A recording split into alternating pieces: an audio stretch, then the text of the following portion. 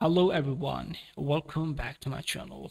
In this video I'm going to show you how to change resolution in the Xenia Emulator. So let's get started. But guys, please subscribe to the channel. I really need more subscribers. Please subscribe.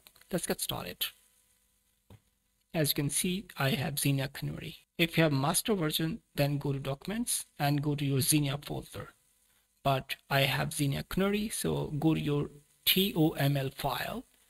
Right click on file and open with and select notepad. Click here, select notepad from here and OK and open it.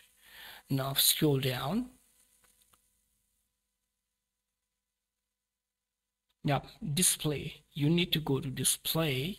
You can see display, and you can see internal display resolution 8. So these are the numbers. You can see 8. So I'm using currently default 1280 by 720p.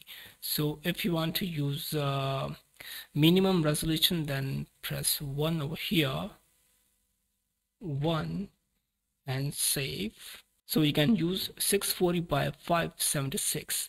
If you increase like this one, 920 by 1080p, then type here 16.